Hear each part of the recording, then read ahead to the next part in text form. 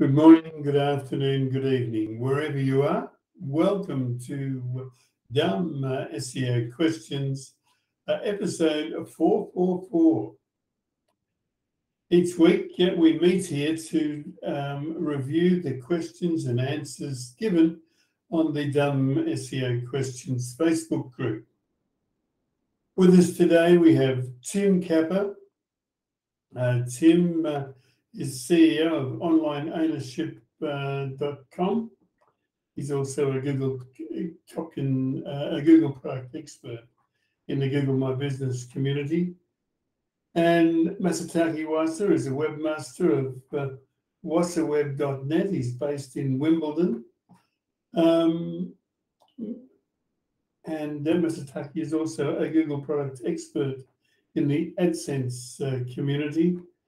Tim is based in Corby, about 100 miles north of London. All right, let me see. I just have to click the right button. Click that.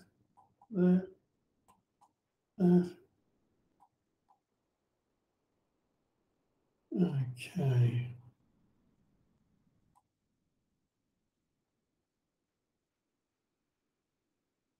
Finally, right. All right. The first one is a question from Michael Miguel Martins. It's titled SEO or Search Engine Optimization Info that you wish you knew about a competitor's website. I see Tim Capper through the week wrote in who their copywriter is. Yeah, totally. Because your copy and content is, pretty fundamental. Like you can do, on your own site, you can do, you can look at the structure, you can do the structure, you can look at you can look at tons of things. But the one thing that every site needs is copy. And sometimes if it's, if depending on what it is, you need someone that's experienced that in that field. And that's what I'd love to know sometimes. Who writes that copy? Can I pay them more to get them on board? Yeah. Thank you, Tim. All right, let's go forward to number 2 on our list. That's right. This is the one that's just so long. This can be read on the Dumb SEO Questions Facebook group. Rhiannon de Havas said, I have a problem with the question. It's a bit difficult to explain, but I'll try my best. I use Squarespace for my website. I have a page that is performing very well for a long-tail keyword. It's getting me a small but necessary amount of sales every day because it's currently at number 2 on Google for that long-tail keyword. It took 3 months after I published it to get it to number 2, and it seems to be staying there.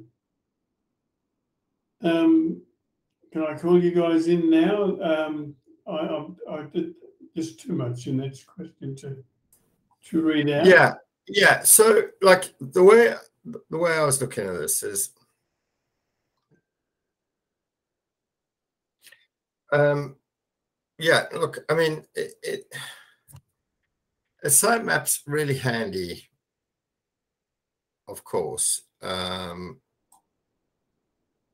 Michael, I clicked the button, double click. Yeah, you're kind of on the wrong one now. But going back to the original one, he's got, I'm just recapping my mind. Long tail query, position 2, doing nicely. Okay. Shorter tail query is, I don't know, let's call it page 3 or 4. So what you got here is, so one thing I need to say is a shorter tail query, although it may have higher search volume, it may not actually satisfy or be what the user was actually looking for initially. Also, what you failed, a lot of people forget to look at is if you were position one for, you know, a high volume query, the average, or at least the last time I checked, the estimated, if you're position one, you're only going to be getting 33% of that actual volume if they click through to you.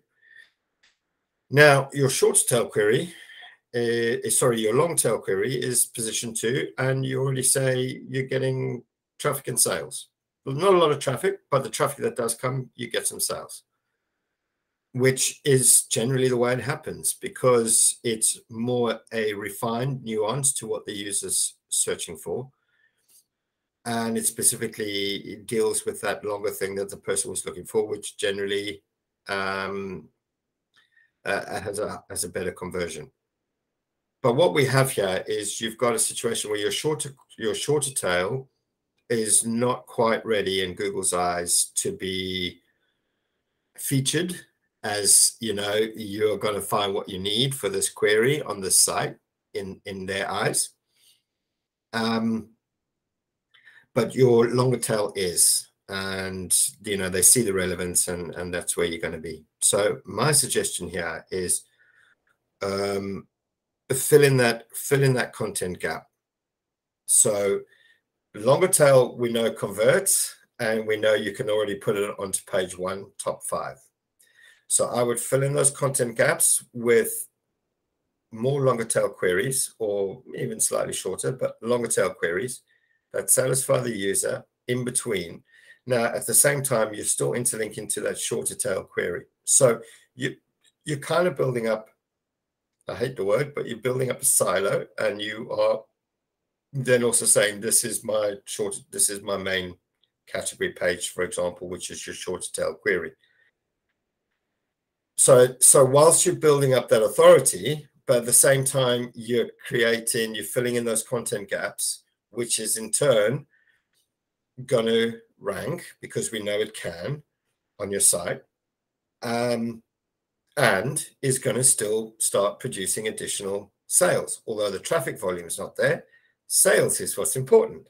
So that's the way I would approach it. I would fill in that content gap and start working through it with longer tails, which is one, going to still drive sales and revenue, which is important, whilst building up that relevance to the shorter tail query. And that's the way I would play it. Excellent. Thank you, Tim. Mr. Taki, do you want to add anything to Tim's words? No, I think Tim said it. Okay, mate. Thank you. All right, let's go forward to number 3 on our run list. Daniel Granavetta asked a question. He's saying, is the sitemap.xml file the most important for search engine optimization? Who wants to say not at all?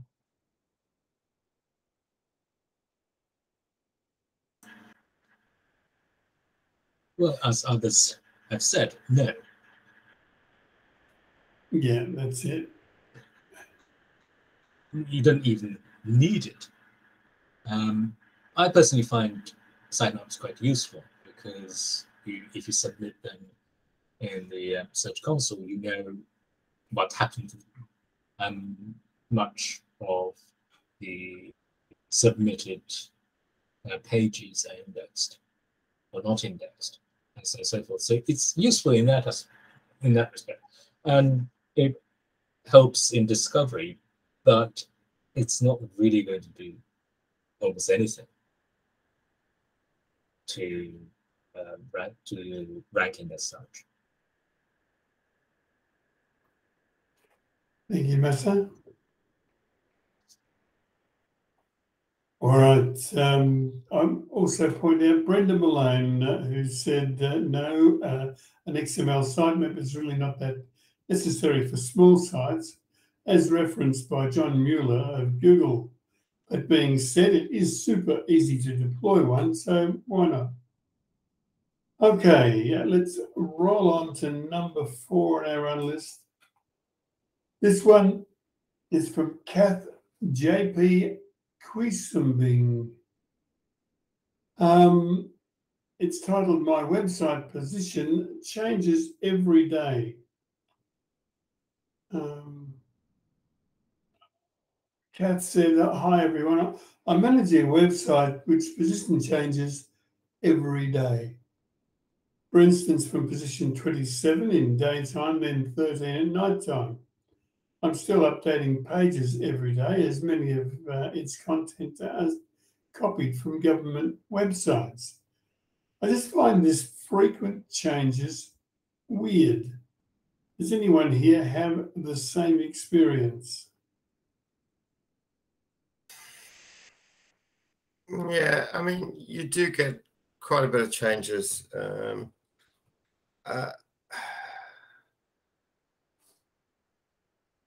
Yeah, not necessarily that massive jump, but you always get 1 up, 2 down, 3 up, 2 down. It's kind of regular.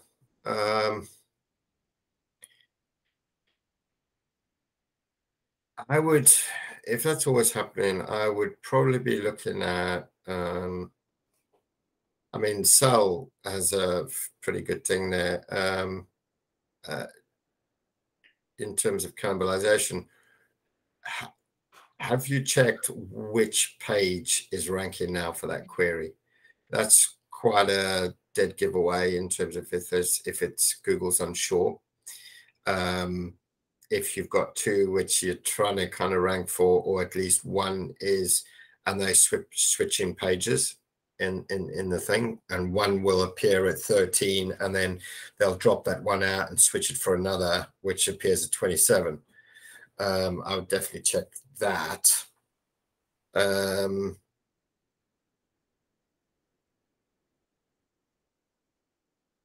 Yeah, I mean, there could be so many, really. I wonder if you come back with a couple of, show us a page, say, look, yesterday this was at 13, today it's at 27, and, the next day it was at 10. If it's a singular URL, maybe we can have a quick look and see if there's anything that's glaringly obvious, and obviously what the search query is. I mean, that's another thing.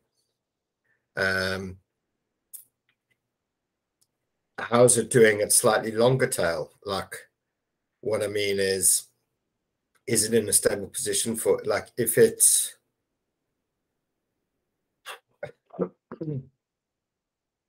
yeah, I mean, shorter tail sometimes fluctuates a lot when it's Google's trying to figure out what's going on, whereas a longer tail for that actual query, it may be position 1 all day long or position 4 all day long.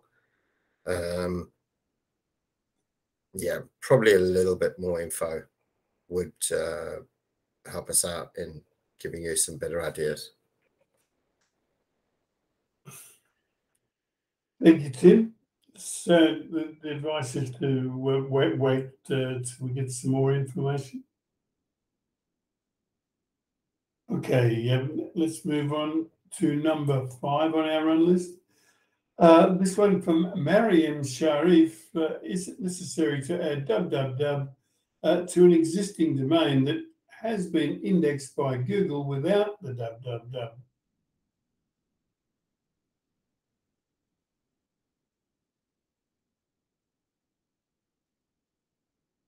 Ash Nalawala. No, because I mean, the one thing I would check is obviously if your current domain that's indexed is without the www, make sure the www redirects to the non-www. Like, you don't want somebody inadvertently putting in www and it's like no site. So that's the only thing I know. No www is fine. Just make sure your redirect's in place. Thank you, Tim. Excellent.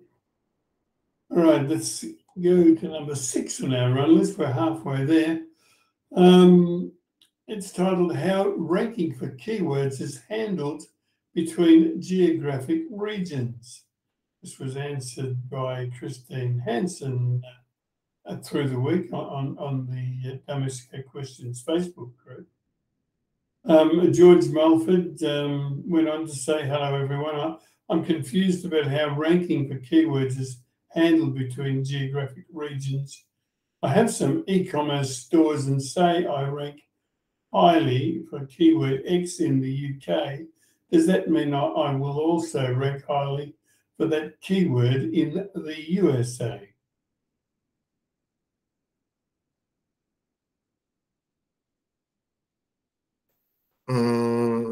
Not necessarily.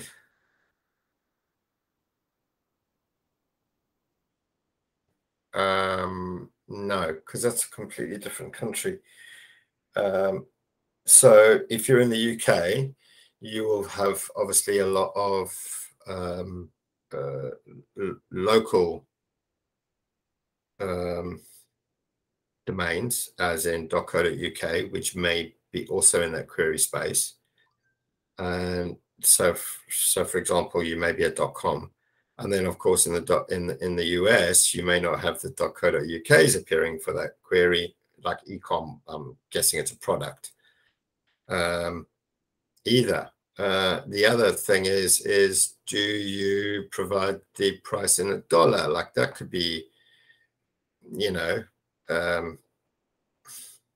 play into it. Do you ship to it? Like there's a lot of things where it's not just like if you rank in one country for that, are you going to rank in another country for that? Because you forget the, competing local for that same product, and you may not even ship there. So Google is definitely going to see that and and they will try not to show a site that's displaying British pounds in a country that is in a query that's dollars, unless they can find that you do actually provide in dollars. Do you see what I mean? So there's a lot of things, and no, it's not.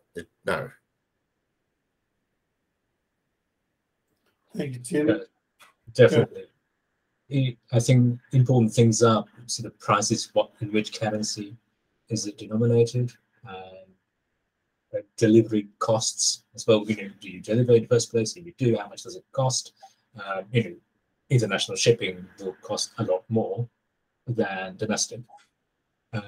Those things are, extremely important. So, in a sense, George Walford asks later, if you scroll down a bit, Jim,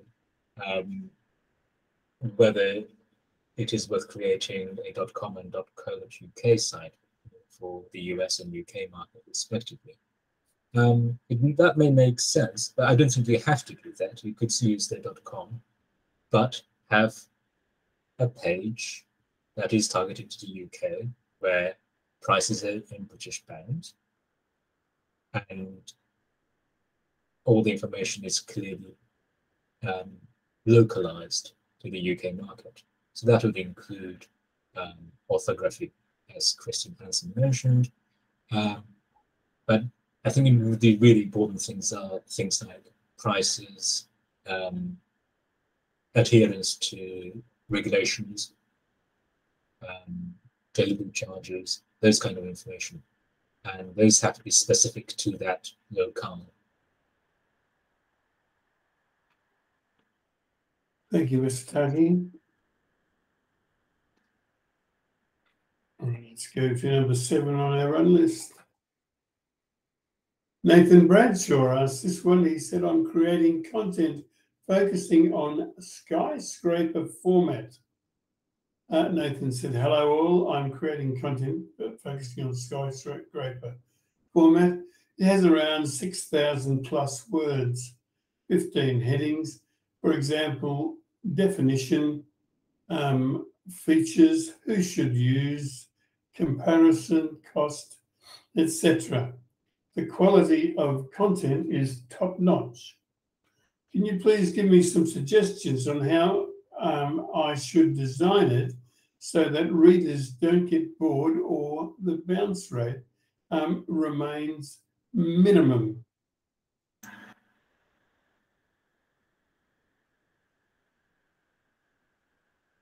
I mean, 6,000 plus words, that's a long essay.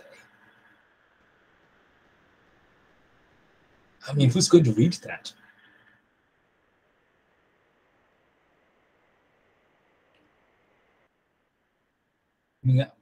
I find it a little too much to put it on a single page. That's my personal view. Because you're asking someone to commit to go through 6,000 plus words and read through everything from definition to features to who should use, etc., when a lot of people are most likely to be at various different stages of research. So obviously there will be people who want to know what the definition of a particular thing is. But those people are different from the group of people who have decided to purchase something, let's say, and want to compare different products within the same market. Obviously, the argument is that if you have one big long content, then you're going to meet all those different groups needs, and then people will jump straight to the section that they're interested in. But I'm not so sure if that really works.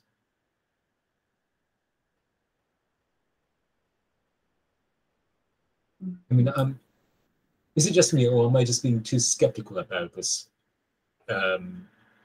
skyscraper format thing? Look, essentially everything's some kind of, I mean, I don't know, is skyscraper the same as silo? There's all these bloody terms now. Essentially, your content should all obviously link to the relevant page in the site, which eventually is a silo or skyscraper. Look, 6,000, if you publish 6,000, you're going to have a bounce rate. Bounce rate doesn't matter for anything really anyway, because every page will have its own sort of defined bounce rate. But that is mega. That's massive. If people can't jump to the section they need and you don't provide a proper index, like Masataki said, they're just going to abandon that like straight off the bat after the first paragraph, and when they realize how freaking big that is. So you're going to have to definitely provide jump to sections. If you don't do that, it may, well, falling within your skyscraper thing, you can create multiples out of that. Take each section, I don't know, there may be 6 sections in there, 1,000 each. That could be 6 pieces of content within, all nested nicely, all interlinking through to the main page.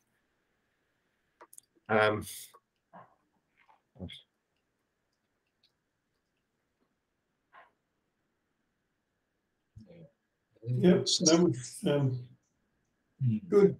I see Michael Martin has also answered this through the week on the SEO Questions Facebook group. I think I'd like to read it out. Michael said, word count is not very important, nor is the way that you structure an article. What makes the content interesting is what you say, how you say it, and how you present it. Even a so-called wall of words can be interesting and engaging if it says something that people relate to. What are you hoping to publish that will be more interesting than what is already out there? Do you have a better way of explaining things for readers? Do you have something new to say? And can you provide more reliable sources? Yeah, and if you scroll down a bit, Nathan's answer to that, I think, is quite interesting and illuminating. Right.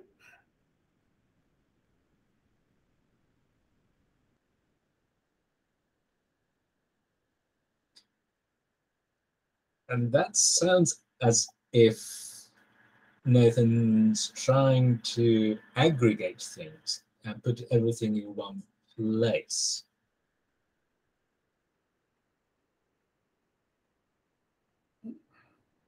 And I'm not so sure that answers the needs that people have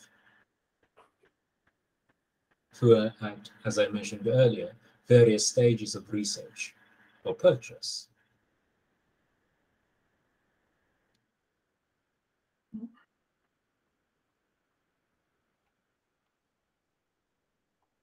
Okay, should I move on to the next matter?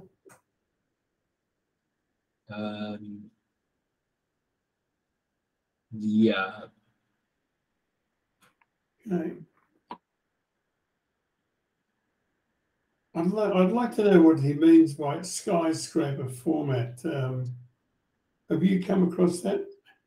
No, but I assume that it's one of those format of articles that is very long and tall. That's like a skyscraper building.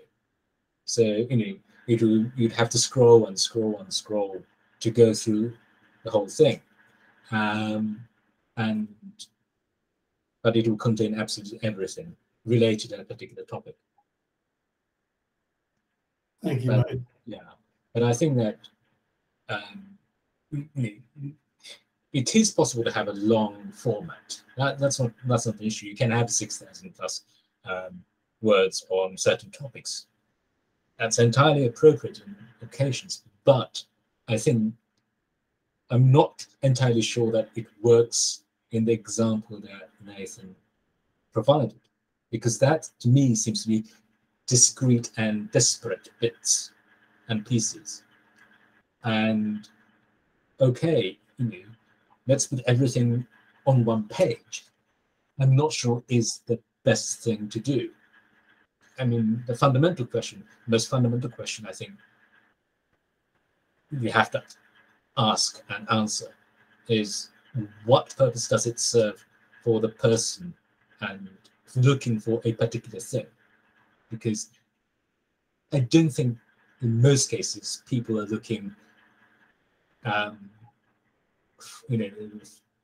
from A to Z, if that makes sense. They're in a process. They're looking for somewhere between A and Z. They're not trying to look up and understand something. They're not looking for a Wikipedia entry. So that's where I'm being slightly skeptical about how that might work. Thank you, Mr. Taki. All right, let's go to number 8 on our run list. Chris Green, he writes, migrating to a new site with new URL structures. Chris said, hey guys, if migrating to a new site, WordPress to WordPress with new URL structures, is it best practice to add a self-canonical tag to the preferred version of every URL? Or is this not really essential?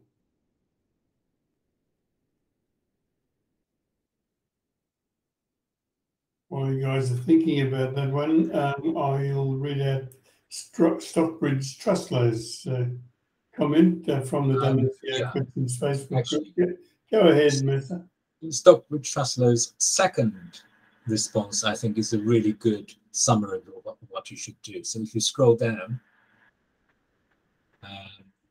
then Stockbridge Truslow has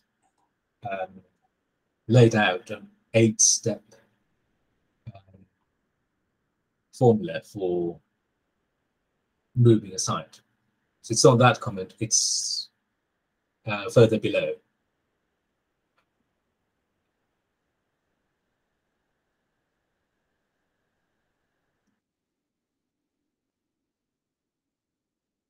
Did I miss something there, Mr. Taki? I thought I was following you, but I must have missed something there somewhere. No, could you scroll down further? It says Stockbridge Truslow commented a few times in that thread, and I'm currently seeing the first one, but Stockbridge Truslow has laid out an 8-step formula for moving a site. So if you could scroll down further, or can you not, Jim? Yeah, I'm still scrolling.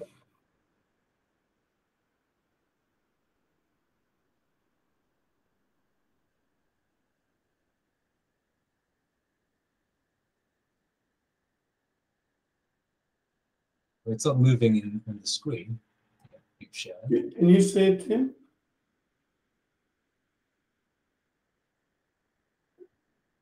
That's really weird. I swear it is moving down on my side. But it's not on the screen that I see.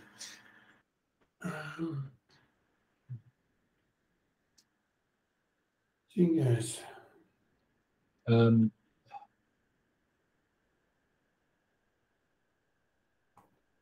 But going back to the original question, in a sense, I think there are a few things that are being conflated and sort of put together. Okay, so there's migration of hosts and then of themes, WordPress themes, and the URL structure is going to change.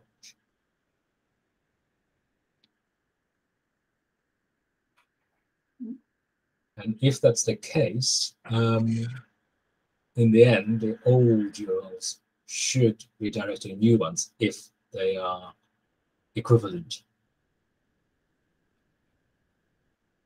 That's the sort of short answer. But in the community, Stop with Trustlow gives a really good extensive answer to that question.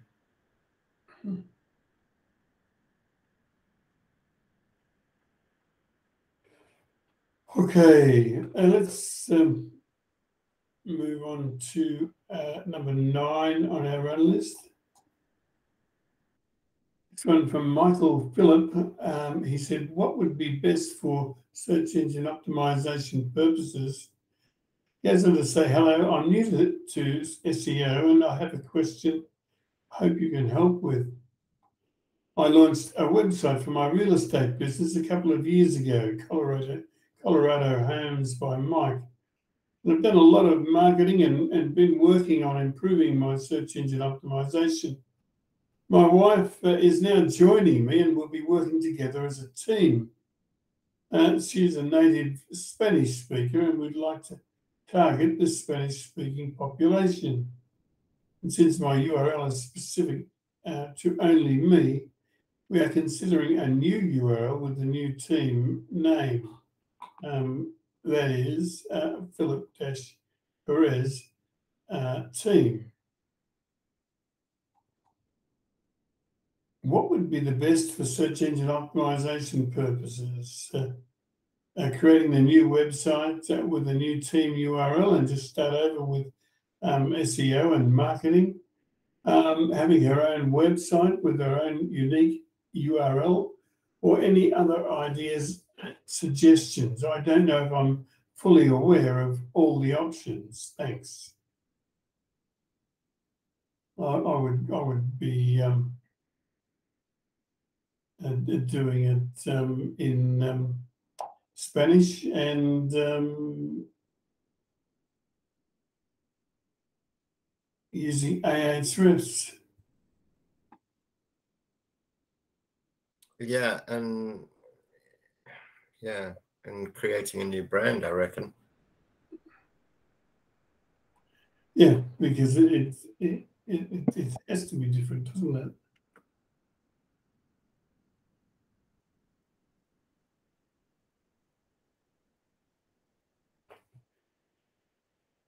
Okay.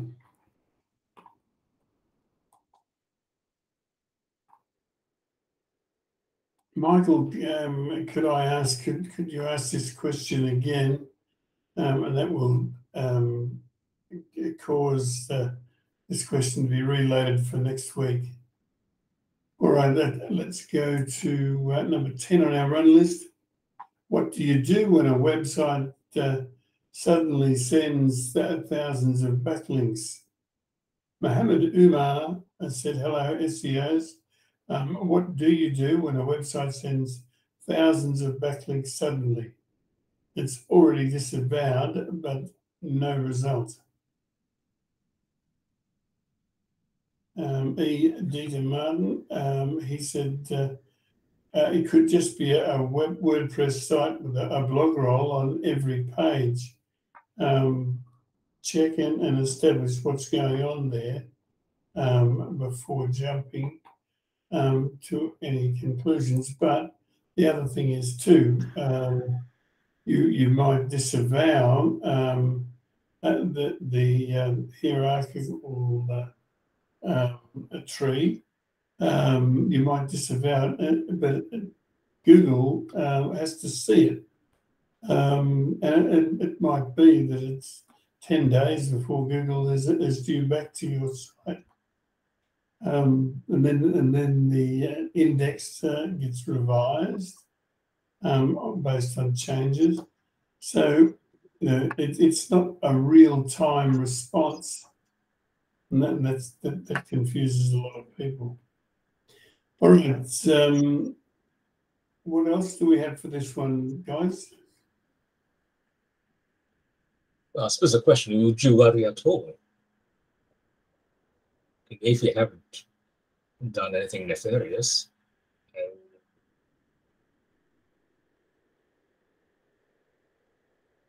I know it feels a bit icky, as it were, but Yeah, and also don't forget, like if it's like you said, he said just one site, didn't he?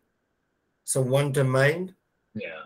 So if it's crap to start with, you don't need to keep updating. Just disavow the domain. Don't do the individual pages. Just the domain. That's one job done. End of. Move on. Yeah, good point, Tim. Right, let's rock on to number 11 on our run list. It's Jack and Malthus. It's titled, "Should I redirect the old website to the new website?" Jackin goes on to say, "I have my old website, abcdgroup.in, and now the new website has been created, abcdglobal.com. One, so should I redirect the old website to the new website? Is there any harm as per Google? Because Google say that redirection is spam to get ranking. I don't know who said that. It's simply inaccurate if somebody at Google did say that, but I can't see that they would have. Yeah. Look, yes, you should be redirecting page by page from the old domain to the new domain, page by page. If you haven't changed it that much, hopefully with a bit of luck, you're going to be able to do an easy, sort of catch-all redirect because hopefully your internal structure is the same. But if you did actually change things, different, the actual URLs on different pages when you were doing it, then page by page. But yeah, redirect everything, page by page. Yeah, that.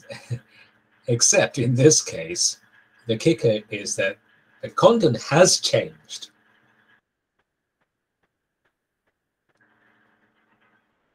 And new pages have been added with new products and so on and so forth. So it sounds as if it's a totally different site in terms of content. It's not simply changing the domain name from .in to .com. But apparently, they have changed the content.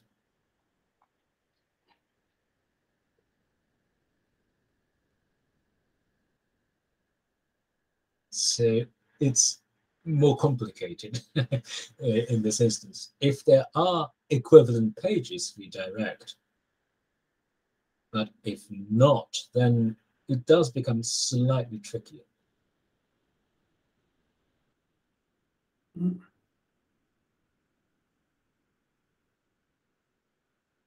Okay.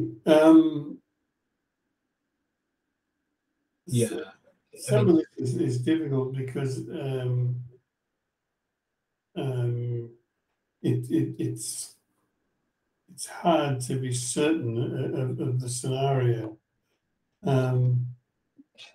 Yeah, I mean, it is a bit difficult because, you know, in the comments, Jackie Mather says, in answer to a question by Stockbridge Truslow, quote, I have changed total content, added many new pages, new products, etc. So is redirect fine or not? And, you know, and the answer becomes complicated. You know, if the content had been the same, then it's one-to-one, like Tim said, simple job. But if content has changed totally, then it's a totally different site.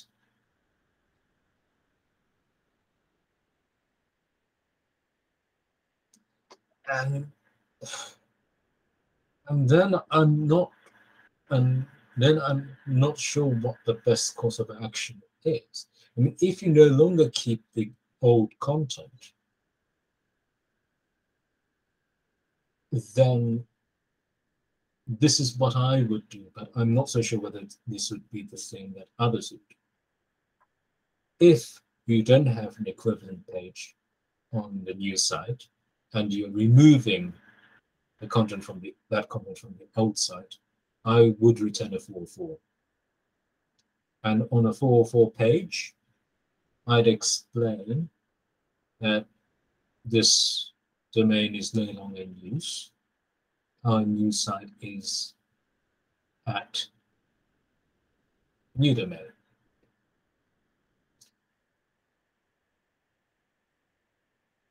Thank you, Mesa.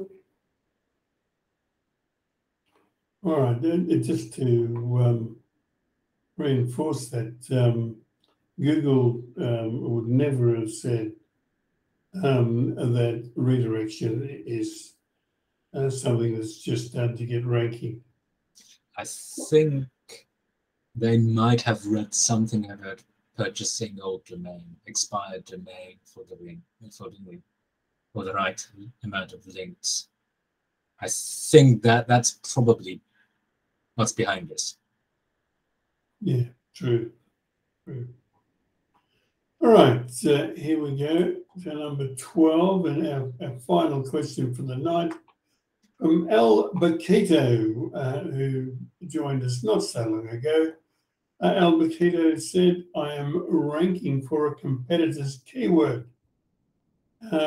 He said, it's in brackets, that is testosterone booster, 500 milligrams, test stacker RX in brackets. My question is, if I keep on optimizing it through the content and then just suggest using our product or theirs around the keyword and have a comparison done, would that be beneficial to funnel them into our product page?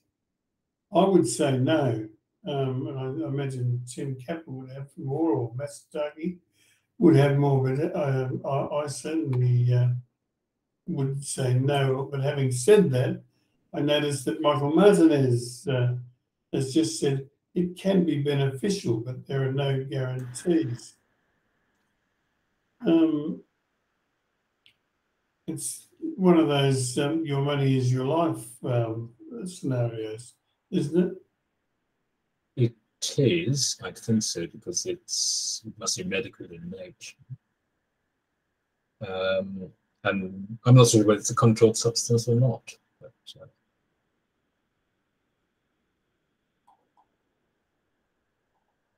so I suppose when they say that they're ranking for competitors' keyword, they're ranking for competitors' brand.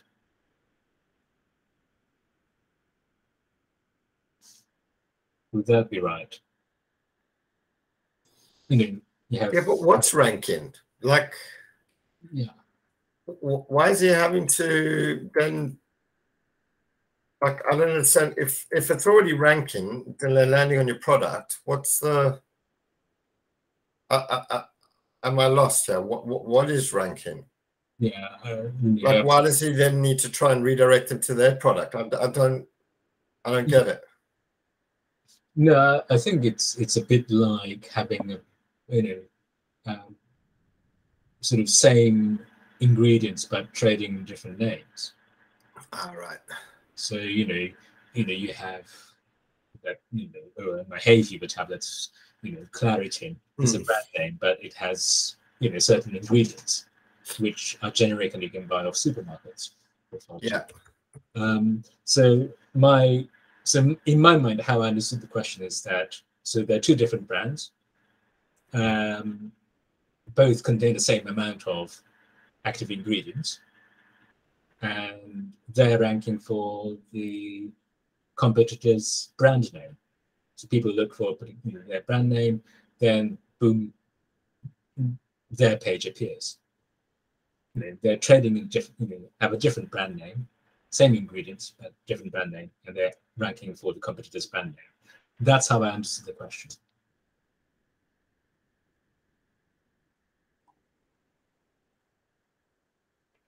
Thank you, Mr. Taki. Yeah, but I agree with you, Jim. I don't think I would do it because, I mean, it could get a bit complicated. If you're party to it and then you're sort of setting a comparison site and you compare your own to others.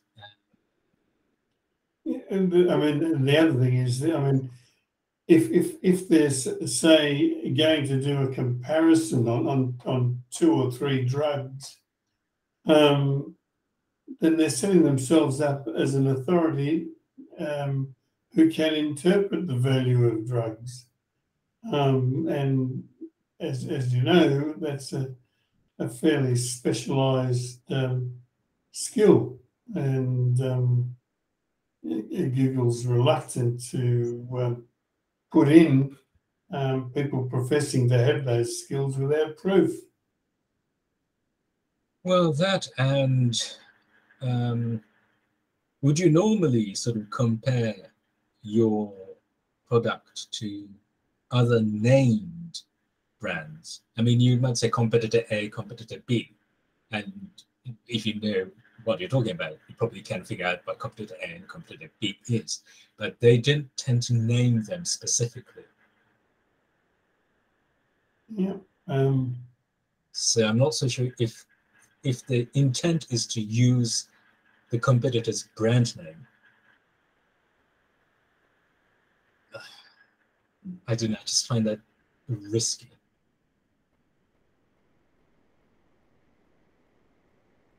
Yeah.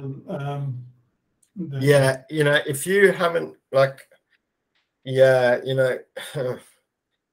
yeah, you could go down a whole lot of legal stuff there if you're using the brand name, unless you have scientific data that scientists will back up. Yeah, I know. I see what you're saying. Yeah, I think, but that's a good way, isn't it? You can quote, if there's a published study in a scientific journal, then you can copy that part to highlight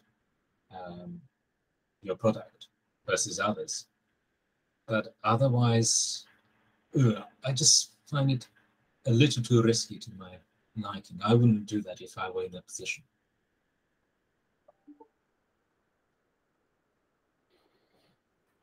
Okay.